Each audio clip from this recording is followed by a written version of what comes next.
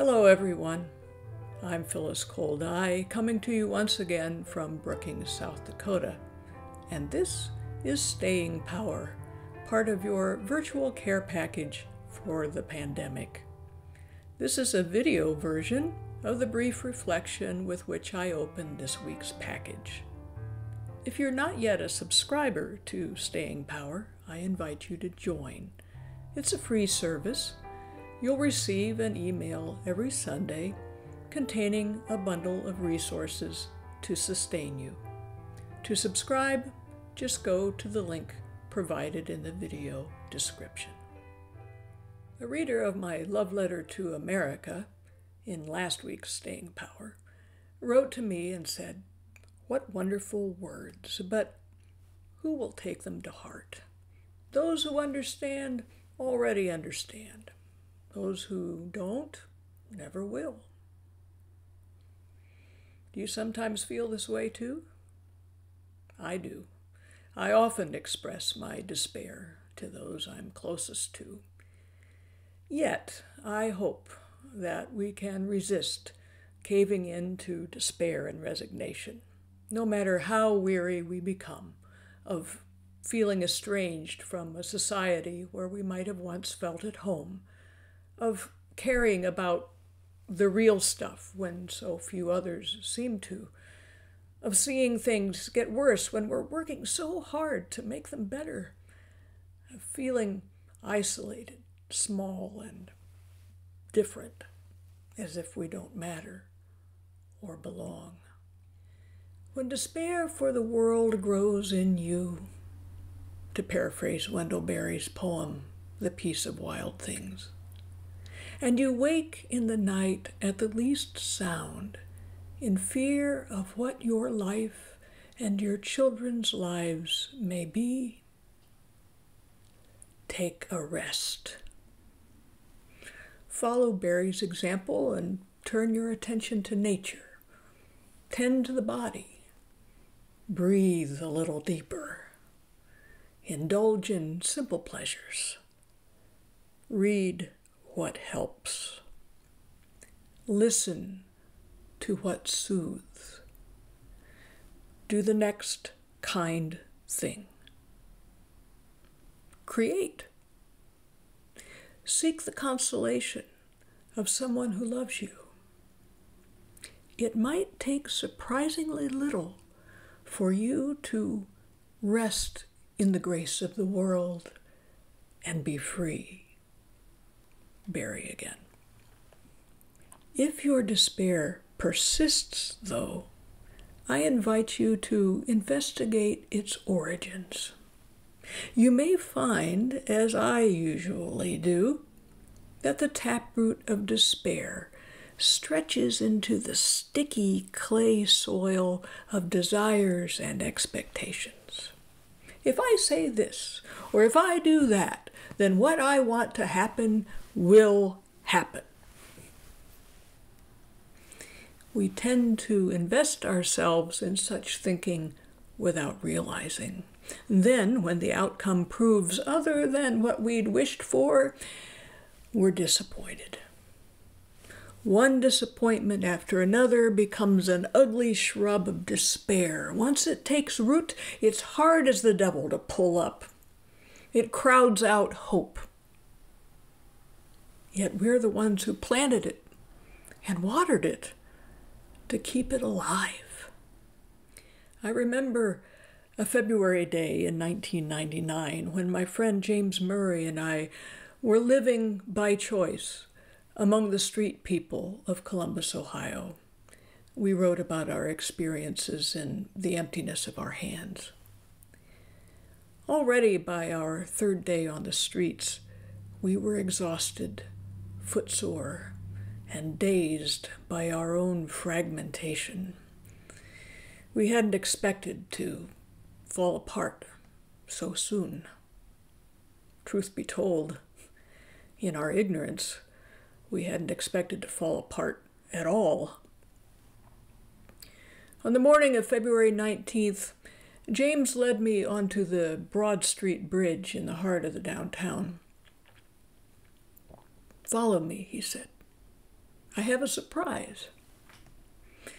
In the preceding hours, we'd each been scavenging on our own. I thought maybe he'd found a stash of blankets which we desperately needed, or maybe he'd stumbled onto some place secure and warm enough to sleep that night. Halfway across the bridge, he stopped and leaned against the rail. For a few minutes, the two of us watched the river swirling muddy brown down below.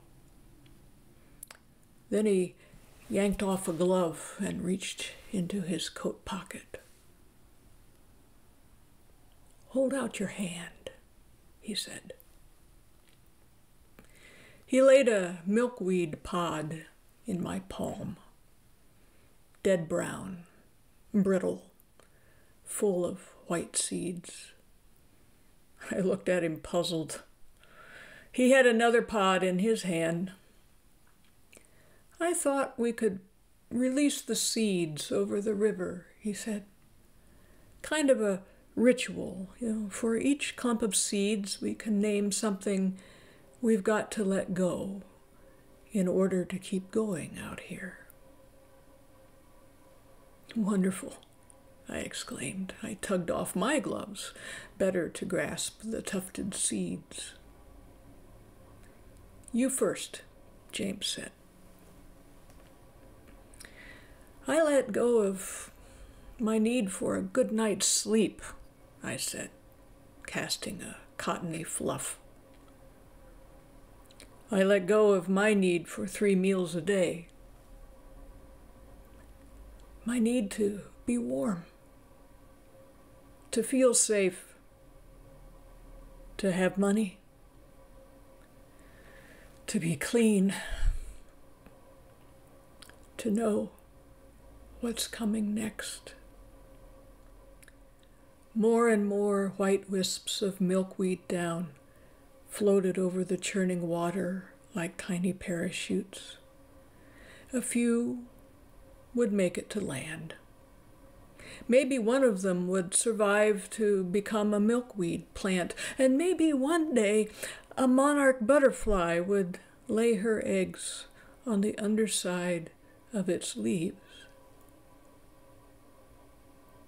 I let go of my need to feel loved, the necessity of the lowly milkweed. A monarch butterfly will lay her eggs nowhere else. I let go of my need to be me. One thing that James and I didn't let go of by name during that morning's ritual on the bridge was our need to control the outcome of our words and actions.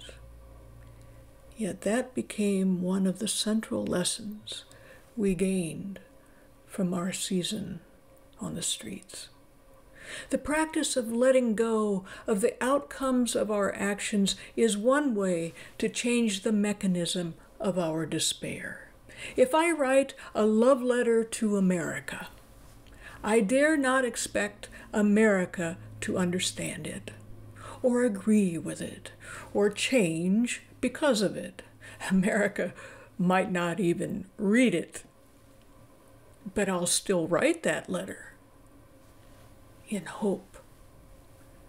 I'll still say what I need to say and do what I need to do for the sake of myself and everyone I care about, including you.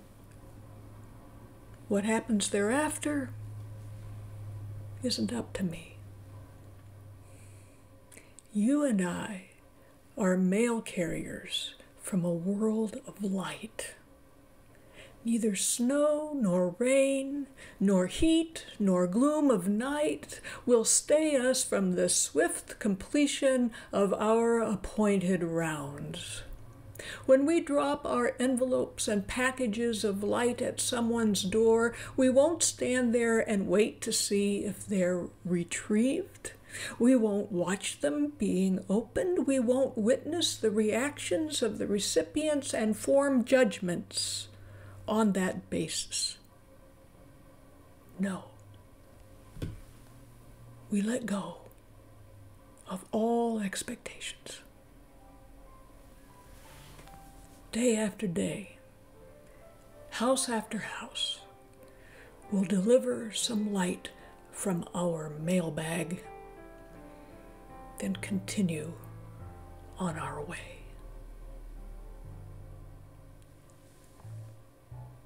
Remember, folks, you're not alone. Deep peace and health to you.